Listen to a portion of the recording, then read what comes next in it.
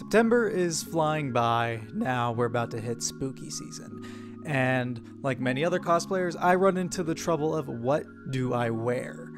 So I figured, why not go through all the costumes I've made in the past 4 years? Welcome to the Spidey Peter's Closet 2024 video.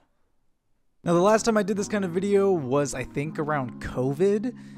Maybe before that? No, I think it was COVID. And since then, I've moved to the United States of America from South Korea, which is where I grew up. If you want to look at all the costumes I made pre-COVID, you can go ahead and click this white bar there. And if you guys want to see all the costumes I've handmade basically over the last 4 years, you can pretty much check my playlist. Most of them are there, I believe, in their own individual playlists too. Go ahead and check them out if you want a more in-depth look on how I made these costumes. Now let's get into the costumes! Also, if you're wondering why this video is up later than I said it was, I had kidney stones the last couple of days. So that was fun. Drink water, please. One of my personal favorites and one of the first costumes I believe I finished moving here was my Spider-Man Homecoming homemade suit. Instead of doing what literally every other Spider-Man cosplayer would do and buy all the things that could make this suit, I decided to try to make it from scratch. Like, majority of the things from scratch. So I believe the only things that weren't 100% made by me were the socks. Yeah, no, I think it was just that the socks were the only things that I actually bought, already made. And I guess the sweatbands for the web shooters, but I even made the web shooters out of foam. So, pretty much everything was made from scratch. And it was a great learning experience, kind of sewing and learning pattern making, just from all old clothes and stuff. And it's honestly really comfortable to wear. That's why it's one of my favorite suits. It's very comfortable to wear. It's like wearing pajamas. And I don't know, I just love the idea behind it in the movies, I guess. Though I will say this suit isn't 100% accurate. I really did try to make everything as accurate as possible when it came to the hoodie and the sweatshirt and sweatpants. But I was still learning at this point and learning about fabrics and whatnot. I totally used the wrong fabric for the hoodie and the mask piece. That was not stretched anything. So it's just very stiff. But I did try, and that was the point. I didn't even add a hoodie string. So yeah, it's not 100% accurate. Same with the goggles. Pretty much everything that I made from scratch has some form of inaccuracy in it. Just because that was my first time having to sew pants and hoodie and a shirt. Normal clothes like that. So yeah, while it's not my most accurate costume, it's still one of my favorites in general from Tom Holland's run as Spider-Man. This was my first attempt at doing an originally designed Spider-Man or Spider-Sona, and it wasn't very good construction-wise. It was falling apart at the seams, and honestly, it was very rushed. I don't know why I felt like I was in such a rush to finish it. And it's also just very disappointing that, I used such expensive fabrics for it. The blue sections were Aaron Alexandro screen printed Homecoming fabric that he sold back in the day. And luckily, I kept the parts. I kept those parts because it was very expensive. But other than that, I trashed everything else because I just didn't really like it anymore after a while, and I just got tired of looking at it. So, yeah. Still kept the expensive parts, though. For the next installment of the Spider-Man Home trilogy, I wanted to make the upgraded suit Tom Holland wears throughout the movie. The suit has one thing changed from the suit used in Far From Home, and that is literally just a more accurate belt. That's literally all they changed about it. It's not even a new suit he gets in the movie. They literally just retconned it in that was the suit he was wearing the entire time, even though it wasn't. Though I do personally find this one of Tom Holland's best suits he wears in the movie and in the whole trilogy so far. I wouldn't say it's my top favorite, but it is up there with the homemade suit. Also, the other suits he wears in that movie I don't like them. They don't make sense story-wise or aesthetically. I'm not a fan. I made this suit using clear dot spandex, and that apparently is very controversial because it doesn't shine the same way it does in the movie. It's like more shiny. It's shinier is the correct word to use in that sentence. It was really just trying to kind of emulate what the original suit used. I also dye sublimated the black sections and then puff painted on top of them. And I even found a way to make the urethane straps that go around the costume, and it was just by using a technique that I called puff printing. Oh yeah, and this was also the first time that I used a 3D printer to print my own face shell. And that was a great learning experience. Following Andrew Garfield's return in Spider-Man No Way Home, I decided I wanted to recreate his costume. This was the second time that I used screen printed fabric for the blue sections and then just puff painting the web lines. I did, however, have to draw every single brick that you see on the red sections. I had to draw them by hand. My God.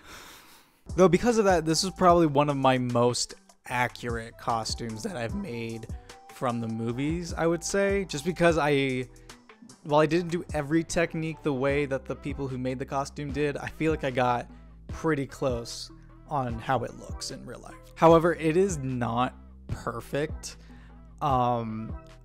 Just because of the zipper system it uses, it gets complicated, like trying to sew all that in if you're trying to make it a separate shirt and pants or just one whole suit. I was also like, do I want to say I was in 190s? I was around like 180s, 190s when I finished that suit. So I had some weight on me compared to now. So also it was meant to fit my body back then, not so much now. Again, following his return in Spider-Man No Way Home, I decided I wanted to make Tobey Maguire's Spider-Man costume. This time around, instead of trying to make majority of the suit myself, I decided to take a different route with it. The two suits that I featured before involved a lot of sewing and 3D printing, a lot of things that people don't have access to or necessarily know how to do. So for this costume, I wanted to show people how they can make this specific Spider-Man costume without having to know all these things. They could just pick out companies and purchase it from them, and they could still have an amazing result. Though you still have to do a little work for it, I will say, because you had to do the puff painting and the shoes. But anyways, yeah. The base of the suit was dye sublimated onto colored spandex, which was different from me. But luckily, Print Costumes, they had an option to print on color spandex, which is revolutionary if you know anything about dye sublimated costumes being sold through companies. So I did that, and then I got the logos from TJAG Effects.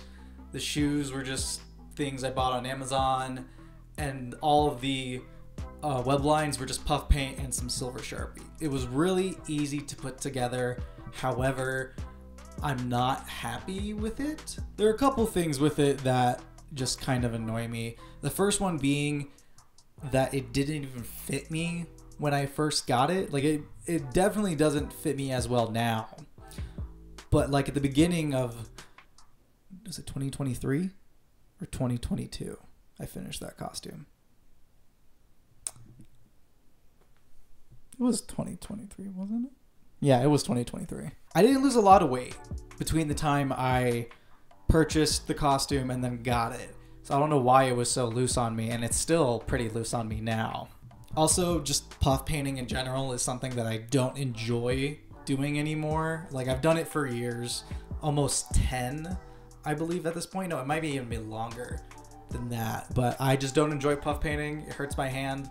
Like, I feel like I got carpal tunnel from it. And it's not the cleanest sometimes. You mess up, things happen, and yeah. Those are the only real two things I don't like about the suit. It makes my childhood self happy that I made it after like years of being obsessed with it. So, you know, what else could I ask for, I guess? Since this costume only really exists in animation, I had to do a couple things to translate that into live action so I can get the most accurate costume made.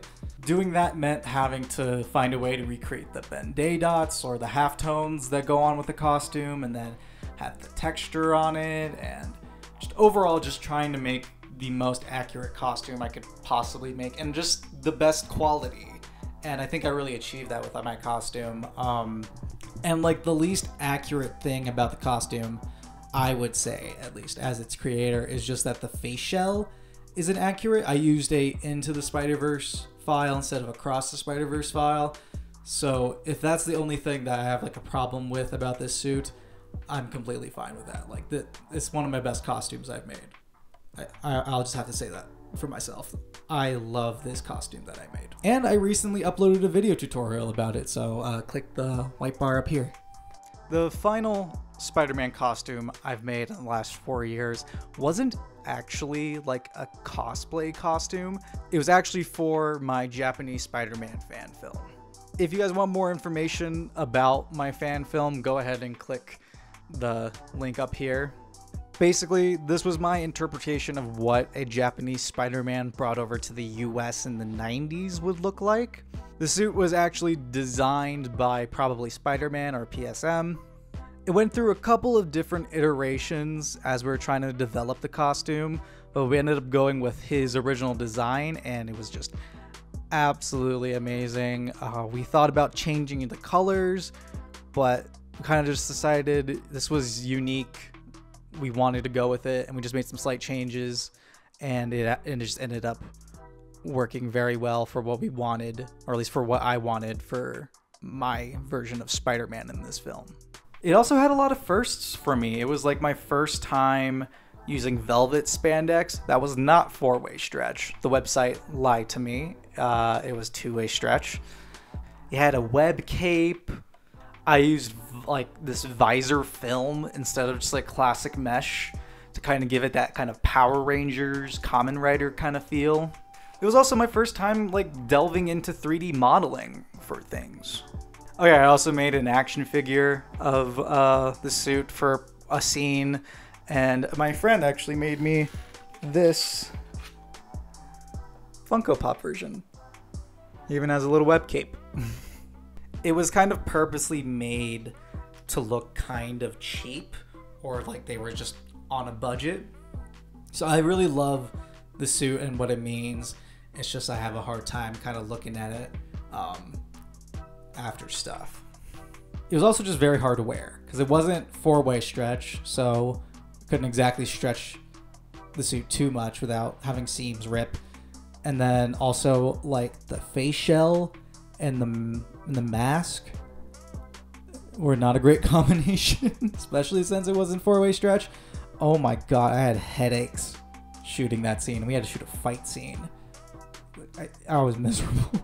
Now, I haven't just made Spider-Man costumes since the start of the 2020s. I've also delved into a couple of different characters.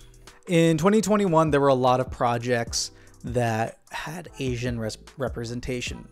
We had Marvel Shang-Chi, and we had Invincible. To see that, like, me as an Asian man was getting represented through these superheroes was something I wanted for a long time, and when we had those two characters premiere in 2021, I wanted to show my pride, so I decided to make the costumes from both properties. The Invincible suit was my first time delving out of Spider-Man, making a Spider-Man costume, God, since like 2014, I believe. That was like my first finished non-Spider-Man costume in years. And considering I did everything from scratch, it turned out pretty good. But I do plan on remaking it one day because I really do love the comics and the TV show, and it's a nice designed suit. So I would like to remake it one day. And yeah, I really like Invincible. Finally, we have Shang-Chi from Shang-Chi and the Shang-Chi and the Legend of the Ten Rings. That is the longest Marvel title ever.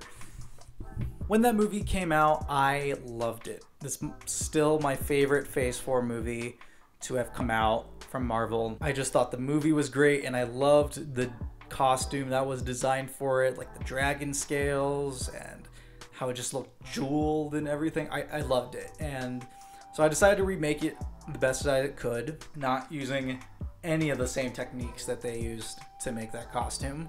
But it turned out pretty well. And then I even printed out the 10 rings. That was a fun experience to try out because I think that was like my first prop. Was that my first? Yeah, it was like my first prop being 3D printed. I didn't do them accurately, let's just say.